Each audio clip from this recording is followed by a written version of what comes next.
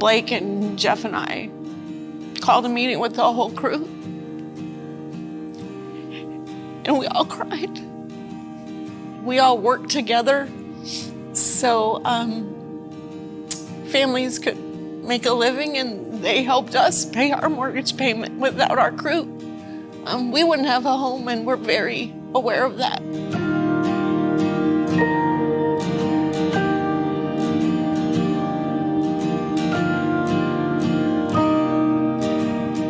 In the 1950s, Jeff Bedlington's grandfather began growing seed potatoes. In 2010, Jeff and Diana took over the farm.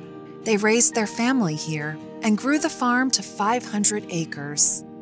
We're a little bit smaller than some other seed potato farms, so we grew niche varieties, which means we grow the fancy potatoes you would get in an expensive restaurant, or if you would go buy them in a little bag at the grocery store, they were the pretty ones that shined up. Like most family farmers, the Bedlingtons took pride in caring for the land and worked to enable the farm to go to the next generation. Daughter Clara and son Blake were already involved, and their 2.5-year-old grandson showed early interest. In the spring of 2023, Jeff and Diana decided they could not continue farming. Blake and Clara called us to their house. We had all the potatoes here ready to plant in the spring. It was the 1st of April. We start planting on the 1st of May, so all our seed was ready to go. We were ready to go. And Blake just said, I can't do this for a lot of reasons.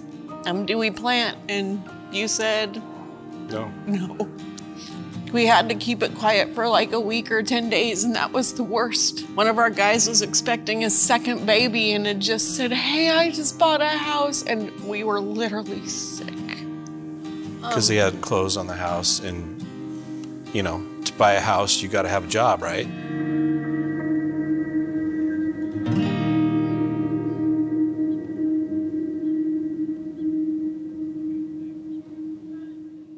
You know, there's just such a, historically at least, a legacy component to agriculture that a lot of this is, you know, passed down from one generation to the next. So there's more family transactions in agriculture than there is in different types of businesses. It's way more common. When a senior generation is looking at retiring, a lot of times it's not, well, I need to get top dollar for what I've helped grow.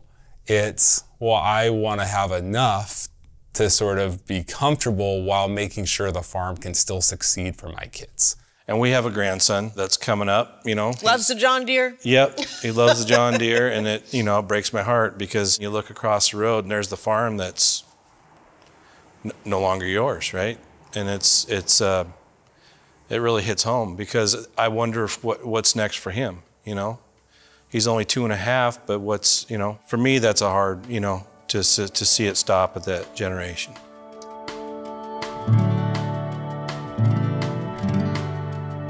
This is a service dog, by the way, and so she's like, dear Lord, you guys have had it.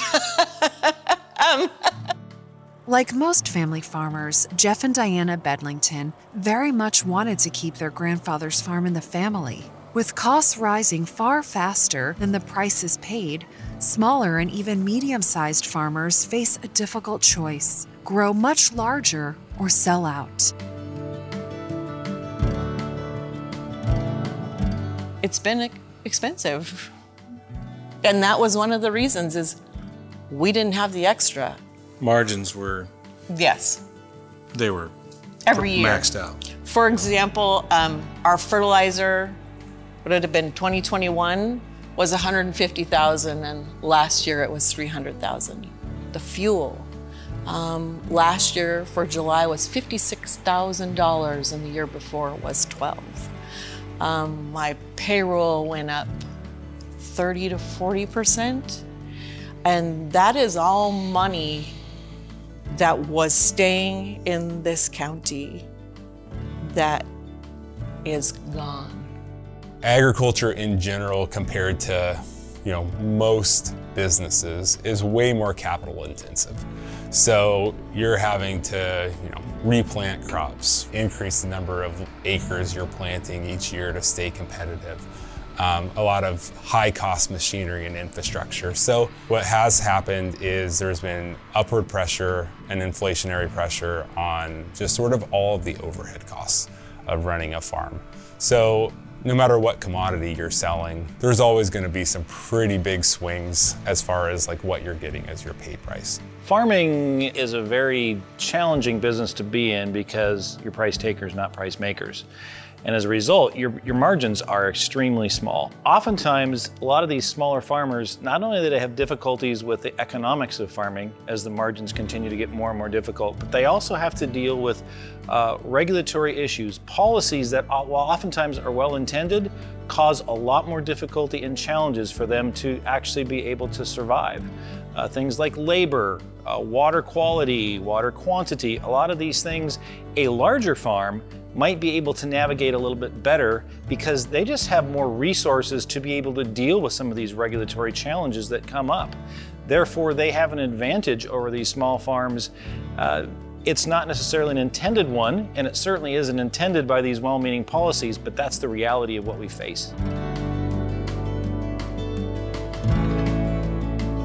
You know, we would have had to probably double our size and to keep it going, which with the land situation in Whatcom County, you know, we have to, you know, you got to be able to have the land to do that. And that's another challenge in itself. And then just our customer base and stuff is changing a lot. There's a lot of the smaller operations getting bought out. Even some of the bigger operations are being consolidated or bought out. By the same corporate investor or investment group, and they are not farmers.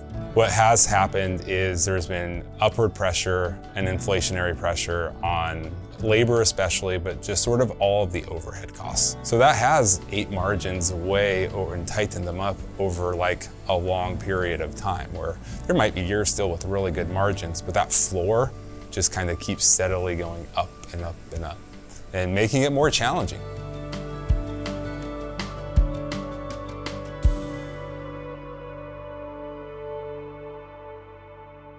When you spend 16 hours a day with people, they are your family. And to not have them here is a huge loss. We prayed together, we ate together, we celebrated birthdays or children's birthdays, graduations, college acceptances, quinceañeras. Miserable plantings, you know, bad grades of spuds, you know, I mean, it all takes the work to get all that done, and it's not all roses. I mean, there's good and bad, but they've stuck with us. This is probably the longest group of people that have worked for us that I could ever remember. They've been around the longest. Our shortest tenure employee was 5 years, and our longest tenured employee was 45 years.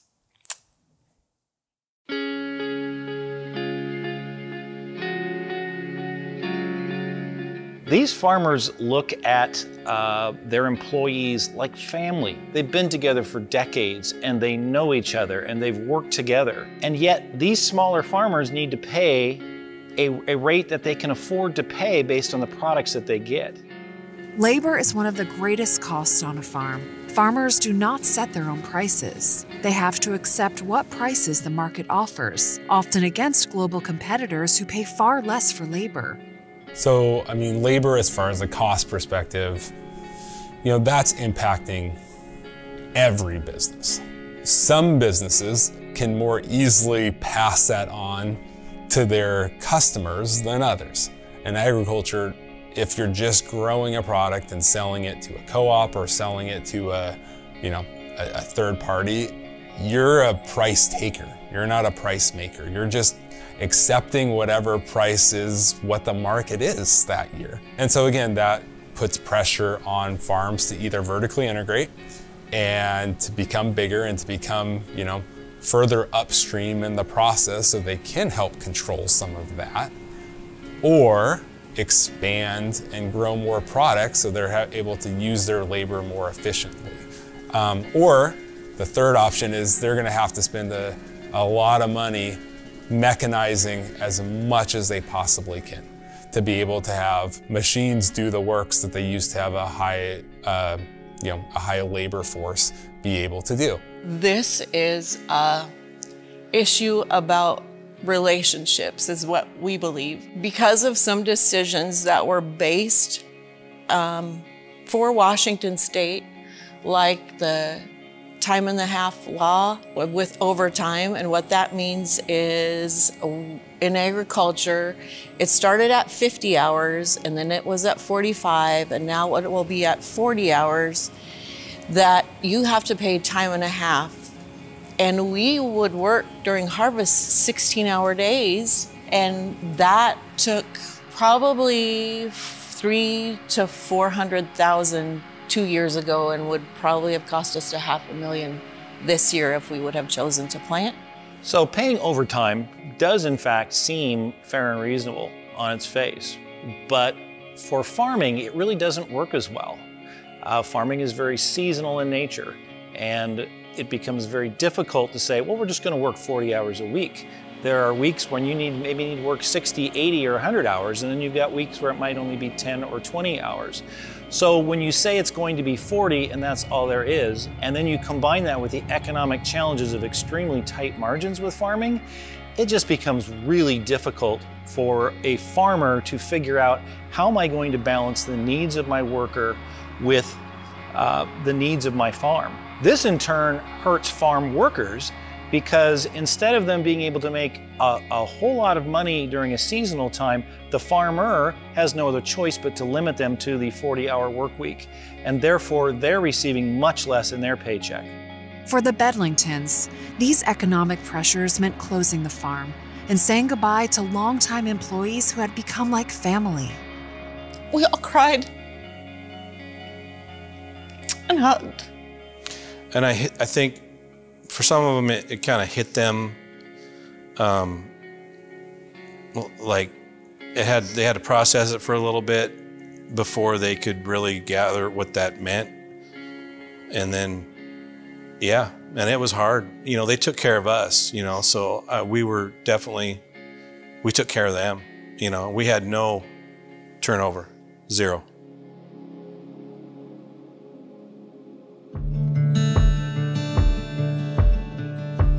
You know, we don't know, you know, I mean, they could shut us down in July or June or whatever, and we wouldn't have had a crop. That 70 acres where we had beautiful spuds growing, we got a letter saying you'll get a $10,000 fine a day if you continue to water. Well, if we did the math, that's probably $700,000-800,000, close to $1 million in product that is sitting in the ground that would be gone if we had gotten that letter in June, and that alone would cripple us. That would have shut us down. We would have been shut down. Farming has been going on in Northwest Washington since the late 1800s. There was plenty of water for farming from the Nooksack River and the streams. Rain and melting snow fill the streams and fields, so they flood. But in late summer, less rain and warmer temperatures mean the natural flow is much lower. The lower flows and higher temperatures can harm fish. Surface water was first regulated beginning in 1917, and the groundwater statute followed in 1945. So the in-stream flow rule in the Nooksack Basin was adopted in 1985, and that rule sets minimum flow levels for the Nooksack River and various streams throughout the basin. So those flow levels are most often not met in the summer low flow period. So it effectively shut down all new water rights from being approved after 1985. Taking water from streams to irrigate crops was the normal practice. But with the growth of farming, the water taken from streams and the river became a problem. So farmers dug wells and used groundwater instead. If a farmer dug a well prior to 1945, they weren't required to get a groundwater right for the use of that groundwater. Ecology has since asked those pre-1945 groundwater users to file claims of that water use to document that water right. And if they did not understand the need to file a claim to document that pre-code groundwater use, then it would appear as if they did not have a water right for that to use that well. Many farmers became aware or were made aware that they had been irrigating on lands, maybe for generations, that did not have a legal water right. So ecology staff told these farmers that if they applied for water rights in the 90s, ecology would allow them to continue to irrigate those historically irrigated properties while those applications were pending with ecology. I think there were around 200 water right applications that were filed about that time in response to this statement by ecology. And to my knowledge, none of those water rights have been processed at this point. Through the early 90s, and even now, where applications, there has not been any water right said, oh yeah, you can do this legally. Well, I think the 90s, they basically said, let's get your applications in. So you had all these farmers, you know, that didn't have a water right, but still have been watering since the 30s, the 40s or 50s or whatever. Yeah. They said, well, just get your applications in and we'll It'll be okay. It'll be okay. We'll get it worked out. Well, none of those applications have been touched. So even though we've been watering since my grandpa started, you know, so I don't feel like we're illegal, but according to ecology or whoever, we are out of compliance. And that doesn't sit well with us because we're trying to do this right.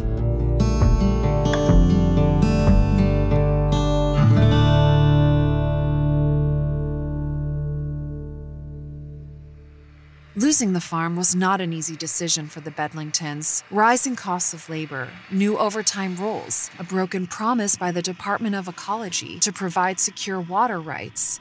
All these add up to ever greater pressure. But the deciding factor for Bedlingtons was the decision by the state of Washington to sue all water rights holders, an action called water rights adjudication. Ecology intends to file what's called a general stream adjudication of water rights in the Nooksack Basin at some point this spring of 2024. The adjudication is a lawsuit where ecology is the plaintiff and all water users within the Nooksack Basin will be the defendants. So these water users include water right holders and permit exempt well owners, or farmers that hold water rights that irrigate large tracts of land. Everybody will need to participate in this lawsuit between ecology and the water users to defend their existing water use in Whatcom County Superior Court. Hundreds of the remaining farmers in Whatcom County have land without completed water rights. But not just farmers are affected by this state lawsuit. Everyone is affected. The thousands of residents who rely on wells for their water, and even local cities, will all have to defend their right to use water. So if ecology is made aware that water use is occurring in an area that they don't have records of a legal water right for, they will send a letter to the property owner that's generally referred to as a technical assistance letter that states, we don't see record of a water right for this property that you are irrigating. We will try to work with you to come up with a solution to get you legal coverage of that water right, or potentially be subject to fines for illegal water use. Well, you pay by the acre for an attorney to represent you when the lawsuit is leveraged, but you need to have that attorney on retainer before. So that's, probably $40,000 without them doing any work for you. So it's expensive. And that's an annual retainer. Yeah, correct? It's an annual retainer. So it's expensive, and we don't have that with all the other things that we need to do. And farming's changed. It's the amount of energy it takes and paperwork to do it right, the way we can sleep at night, is astronomical. Water rights are at the forefront of a lot more conversations now than they used to be. From a banking perspective especially, they are greatly reducing appraised value on land that doesn't have the right water rights. For a small to mid-sized farm, they're so reliant on the value of their land and the value of their capital infrastructure that they've had to put in place to operate these farms, and proving out either their water rights or acquiring them, or it's just taken a lot of extra work in a time where there's a lot of areas on their farm and on their business that are required a lot of extra work. And so it's just stretching people more and more thin. If that's a limiting factor, that can really close the door sometimes to seeing a path for a next generation to take it over. And so it's one of many items that is making it harder and harder for farms to be able to transfer from one generation to the next right now.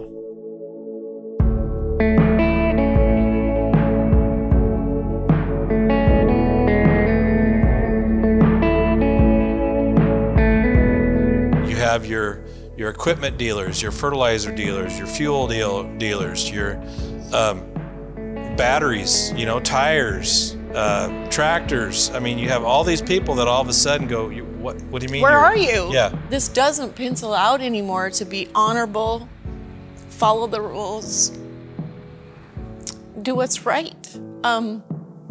So we want it to work out for everybody, but there are impacts that happen and consequences for decisions. And when you hear the word lawsuit, it brings fear,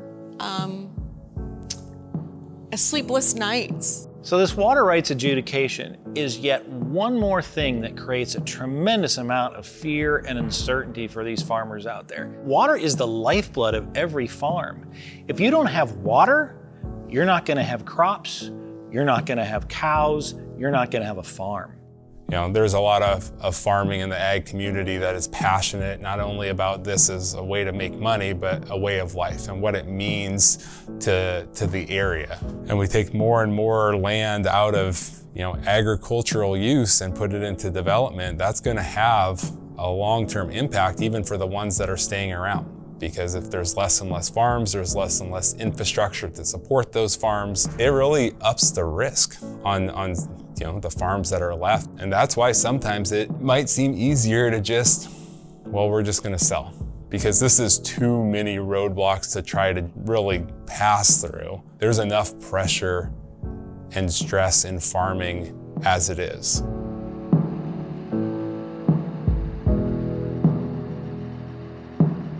You know, this is harvest season, and this is where all the spuds would be piled, and piled up to the top of the walls. This farm would be filled with joy and music and 40, 45 people, potatoes rolling in. It's hard to look out the windows in the morning and just see the lack of Life, going on. life and joy. I think we're grieving. Is that the right word? Yeah. We're grieving what isn't. It's a mental roller coaster. It's what it is for me. Because it's like, hey, we don't have to worry about that anymore. Yeah. But hey, I really miss that. You know?